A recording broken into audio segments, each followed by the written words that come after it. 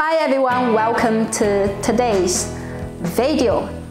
My name is Joanna. I'm a registered migration agent and I'm an expertise in skill migration, business migration, and talent visa and partner visa. Now today I would like to introduce and talk about how you appeal a negative result from skill assessment body, in particular VTSS, because really VTSS assess a vast majority of the occupations. That's why I want to emphasize on this skill body. Now, about skill assessment, all you need to do is really, you need to verify that three elements are really consistent, including your qualification, including your current experience, and including your nominal occupation. Now, these three has to be, entirely, consistent, so that you can be, very positive about the outcome. Now, in order to prove this, you really need to demonstrate you have been recently working on the same occupation and the majority of your duties are really aligned with the ancestral result description. But now we have a case, currently I dealt with the case where we got other agents got negative result from one of the clients.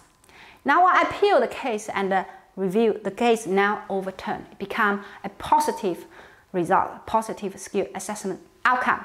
How I did this, because really when I look at that files, I check whether your occupation are really, aligned. The situation is a lot of countries and a lot of you, if you are applying that, you always believe that your occupation, your duty is really 100% aligned with this particular occupation. So when you submit your skill assessment, you believe, 100% confident that you have a positive result, but you got negative. Why? Because your emphasis is so different. The skill assessing body, they are checking basically on the ancestral description. Even your occupation, it sounds like aligned, that indeed your duties, you emphasize something that's not on the description, but you don't emphasize something, you did not emphasize something that's actually on the description.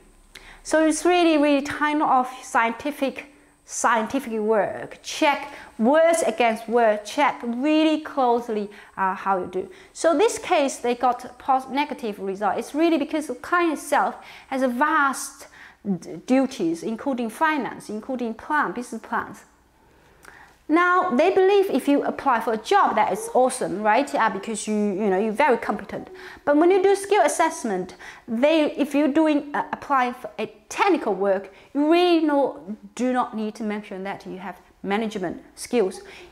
And management skill, you can just emphasize because you have technical skills that is critical to the part of the management. Hence, you have got this management role. And the emphasis also focus about your everyday duty. And if you're doing technical work, you need to provide a portfolio to demonstrate your technical part of work. Because really management, if you say I'm manager, it's really difficult to demonstrate what you do everyday operating. You can be admin a manager, you can be technical manager, you can be any manager, but really difficult. But if you're technical, technician or scientist and consultant, you can produce report, you can produce your own research findings, you can really produce some photographs so you're doing the work. So when you do skill assessment, it's not limited to qualification, reference letter, that's it. You should include everything to prove that you have been doing the same work for a long period of time. I hope this one helps you, but if you have any questions, do subscribe my channel, leave a comment to me, or just simply send me an email. Thank you for watching. Bye-bye.